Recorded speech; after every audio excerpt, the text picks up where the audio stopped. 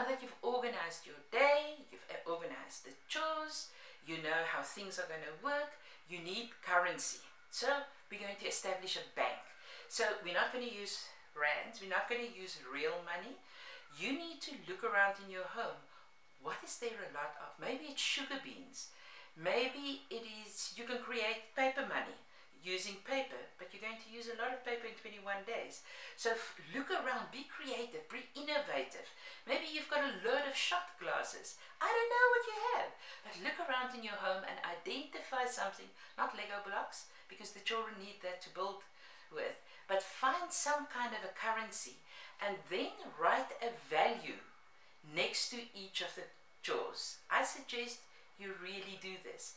Put a monetary value to every chore, because children and adults are going to earn money, your currency, to be able to pay for treats, sweets, whatever treats you've got, TV time, and maybe to pay another member of the family to do their chores. So you need to establish a currency.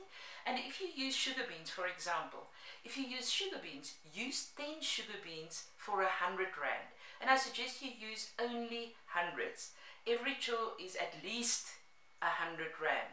It gives children the opportunity to count to 10. It's going to do wonders for their mathematic ability as well. But create your currency and then allocate your a value to each chore, and then a value to TV time, obviously per half an hour, or you need to look at the length of programs. So if somebody's going to watch our program, they need to pay more than somebody whose program is only a half an hour long.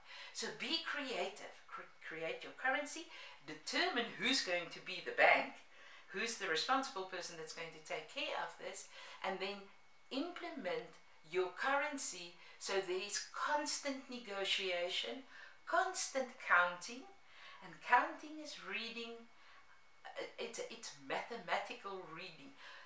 We are going to have an amazing adventure in the next 21 days.